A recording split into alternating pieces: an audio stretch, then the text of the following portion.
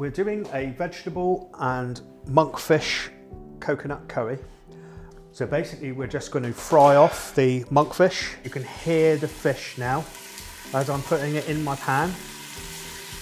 You want that searing sound. You just want to seal in that with all those natural juices. It will start to relax and it will start to release a little tiny bit of liquid that we're going to retain and add later, and then build up the curry flavours with onion, garlic, chilli. So while I'm chopping this up, I've put my saucepan on. We're heating the oil in a cooler saucepan.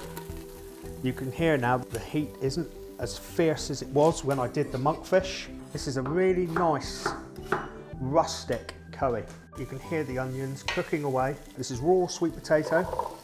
Just put a lid on it and leave it for about 2 minutes. Baby corn cobs, which again, we're just going to cut lengthways. Just add a little tiny bit of stock just to help create a steam to cook those vegetables that you've just put in. Our sweet potato has gone a little tender. Our cauliflower has gone a little tender. We're now going to add our coconut milk. This is obviously going to be the base of your sauce.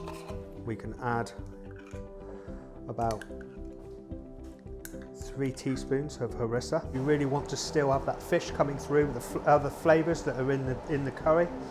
Now we need to just increase the heat, stir in our ingredients to create that lovely sauce so it all starts coming together. So we're reducing the sauce a little bit. A nice rapid boil. At this stage, check the potato. This will only take around about another 5 minutes to cook.